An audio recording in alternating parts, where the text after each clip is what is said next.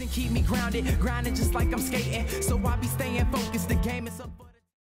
Hello everyone, it is CryptoGrounds here. Welcome back to another Unity idle game tutorial video. This is episode 6.2, and today we're going to be working on our smooth progress bars. Anyways, I am back with a green screen, so I've kind of upgraded our little setup a bit. And we're doing this all in a college dorm, so it's working great. If you end up enjoying this video, make sure you leave a like as it really helps out the video for the YouTube algorithm. Subscribe to my channel if you enjoy this content and you want to see more, and turn on the bell if you want to get notified for whenever I upload videos. Also, just so you know, we are approaching 5,000 subscribers soon, so be sure to stay tuned for the 5,000 subscribers special. Anyways, we got that long, crappy intro out of the way. Let's get started with the actual video.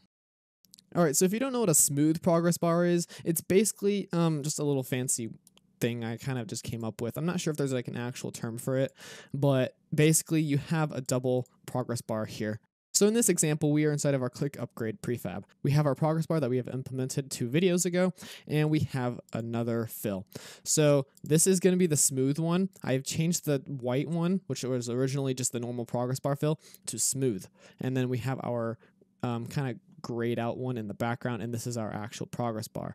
So basically what's going to happen is that this will fill up as normal, and this one will kind of trail behind it, as it depends on how fast it's filling up. So the faster it is, the kind of further back it'll be. It will give a little smooth effect, which is really satisfying to watch. So this video is completely optional, but if you want to implement this to make your game look a little more pleasing to look at, this video is for you. Okay guys, so I want to show you an example of the smooth progress bar in action in my game idle research. So we can see 2 or 3 examples here.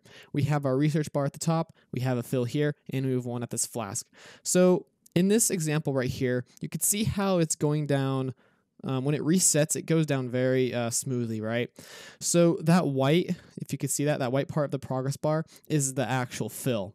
And then the green is the smooth. So you could see it goes down quickly, but it's smooth, right? It's the same thing with this right here, with the flask. You can see how it just resets very smoothly, and it looks nice. So this is what we're going to be implementing today. So first thing we need to do is head to our upgrade script. Okay, so currently in this script, we have 1 image. We're going to add a second one, and this will be our fill smooth. Let's head back to Unity. All right, so in the bottom here, right here, you'll see fill smooth. We're going to drag our fill smooth into here, and we're going to replace this fill. Let me move my big old head right there. We're going to replace this one right here with our normal fill. So I'll show you this step on a generator upgrade or just another prefab, and we want to make sure to do this for all of the upgrade types. So far we've done it for click. Let's go on to generator, and I'll show you how I've done this. Okay, so this one looks a little funny because the prefab kind of screwed up, but basically right now this is our normal fill, right? This is going to become our smooth, so we're just going to rename that to smooth, and then we're going to copy and paste this image, just rename it to progress bar fill, and just give it a little kind of a gray color. And we want to set this below the smooth, so we want to place that on above it in the hierarchy, and you'll see it looks something like this. And you want to do this for all upgrade types. And again, you want to assign the fill and then assign the smooth like that. And I just realized that I accidentally messed up that hierarchy here, but make sure that fill is above smooth like this. Alright, so we're going to be making a fill smooth method inside of our method script, and this is basically going to determine how we are going to calculate the smooth progress bar, because it's kind of an approximation. We're going to be adding and subtracting onto it based on what our actual value is, and we're going to multiply that by a speed so we can make it move faster or slower. Alright, so this will be a public static void method, and we're going to call it fill smooth. It's going to take into double, so we need to have a reference to this one because this will be our smooth value. And we're going to be changing this, so we need to take a reference of it. And for our second parameter, it's going to be double actual value. So this will be our actual fill. And we need to take a reference of this as well because we're going to be doing some little modifications to this value. And also, we want to change the speed. So this is optional if you want to implement this or not. I'm just gonna do it anyways, but this will be a float speed value, and I'm gonna make this a default parameter. I'm gonna set it to 10. This is the speed I use for idle research. All right, so there's gonna be two different things we're going to be doing. We're going to be either subtracting the smooth value or adding onto it. We subtract when the actual value is less than smooth, and when the smooth is greater than actual, we're going to add to it. So we're going to be checking for a few things. For one, if the smooth value is greater than the actual value, we're going to subtract it because we want to go towards the actual value of the fill.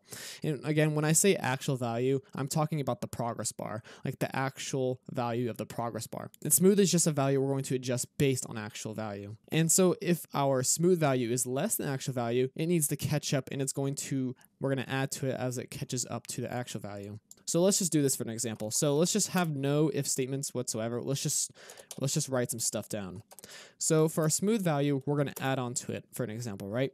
We're going to add on to it based on the gap between the smooth and actual value. So we're going to subtract our smooth value by our actual value. And basically what we're doing here is we are adding onto smooth value whatever the gap between smooth and actual is. Now, this is where speed comes into place. So if we were to divide this number by, let's say, 100, it's going to be a lot slower because we are dividing the gap by 100. So therefore, it's going to increase a lot less, if that makes sense. Well, if we divide by 2, the smooth progress bar is going to catch up much faster because our gap divided by 2, we're basically, let's just go to paint, for example. All right, so let's say this is our progress bar. So this is the smooth right here. This is the smooth, the dark green, and this is the actual, so it's just going to be A. All right, so the gap is going to be right here. This is going to be the gap. And this is actual minus smooth. I accidentally messed up the math in the script, by the way, so I'll fix that.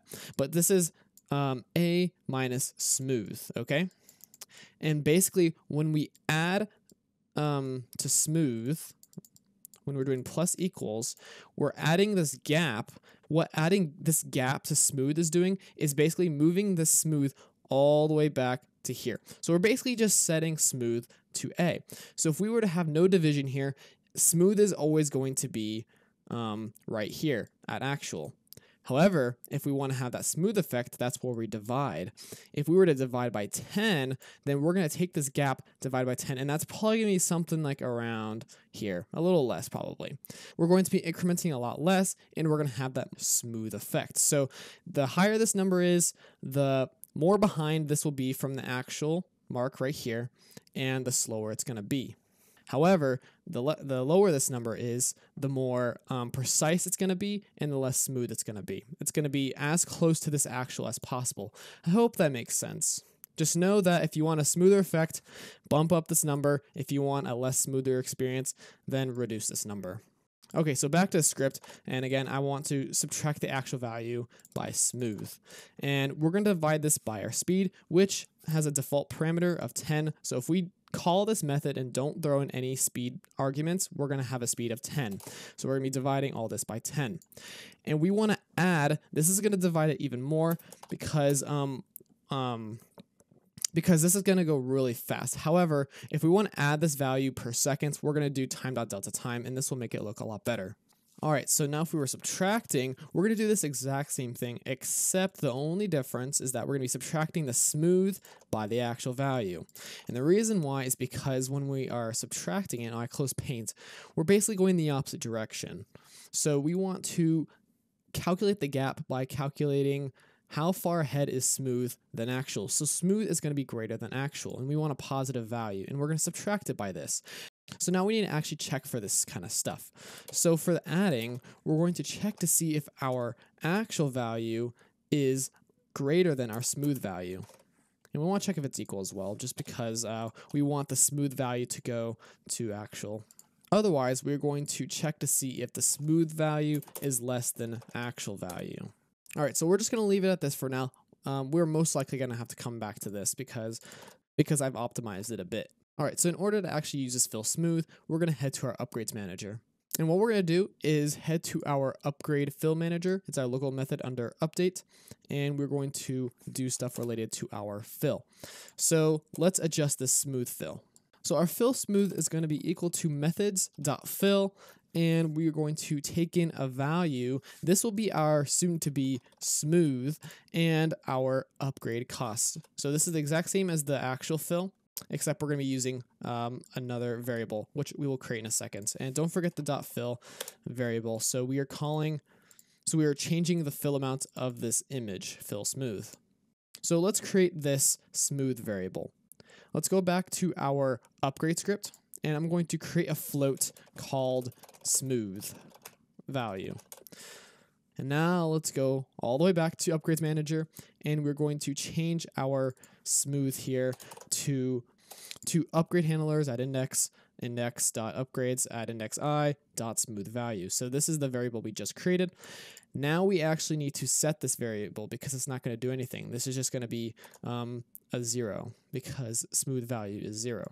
So to do that, we're going to call methods.fill smooth, and we're going to pass in a reference to our smooth value and a reference to our actual value. And this will be this fill amount. Also, my mistake, but this smooth value actually needs to be a double because we're passing as a reference, so we can't cast it. So make sure the smooth value is a double. All right, so we have another issue. We're trying to pass in a float as a reference, but it must be a double. So let's just head back to our methods and change this actual value to a float.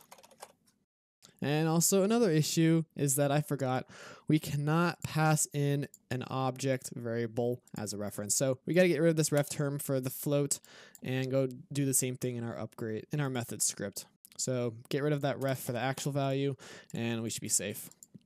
All right, so let's give it a try. And as you can see, it is not working properly. So that is not a good sign. All right, so I've got it working. I've made a few mistakes, but let's just show you in action first before I actually fix it. See how it looks nice. Beautiful. So it works. And I'm going to show you, before we actually get to the solution, I'm going to show you what happens when you adjust the speed. So right now it's at 10. It's pretty fast. But let's just go to here. And actually, let me get rid of some of this stuff. I was just kind of just playing around. Let's see.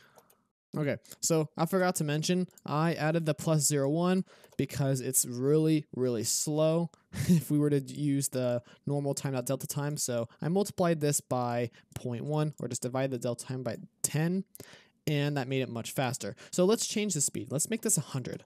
I'll show you what this looks like. All right, so you can see it's much smoother, right? So let's just buy something. You can see it's much smoother when it's at 100. So you may like it, you may not, but you could see previously it was 10. It was much more sensitive, and these are much slower, but it's a lot smoother. Cool. So they all seem to work. Perfect. Let me show you what I did wrong. So this is what the final code looks like if we want to just leave it like that. This is what it looks like. It looks just fine. However, if we were to head to our upgrade manager, what I was doing wrong is I was actually using the fill method and throwing in the smooth value and that divides it by the upgrade cost. So that's obviously not going to work. And I just completely forgot that our smooth value is basically it's going to be around the fill amount. So we don't even need to use this fill method here. So basically I just set this fill amount to the smooth value and I cast it as a float. So it looks like that. So here's all this code here. And let me show you the upgrades real quick. So this is what we have here. And our methods, this is our fill smooth method. Anyways, guys, this is it for this video. If you enjoyed it and if it was helpful, make sure you leave a like as it really helps with the videos, and subscribe to my channel if you want to see more content like this. Turn on the bell if you want to be notified for future videos and live streams. Check the Patreon down below if you really want to support my channel and if you want to become a beta tester. And all right, so I will see you guys in episode 7.0, which will be Bimax. So we're finally starting to get some more quality of life in, and that should be an interesting video. So I'll see you guys there. Thank you very much, and I hope you all have a great day or night. Peace. See, I be up in class, but my mind is in the clouds, though. Know the teacher's mad, cause my music beating loud, ho. Tell me keep it down, say I kill it on the down low. And if I turn it up, then I'm bound to attract the crowd. So no wonder me and Tim be out of state, doing things you can't imagine. Chris Angel on the mic, give me a beat, I'll show you magic. We born in different places.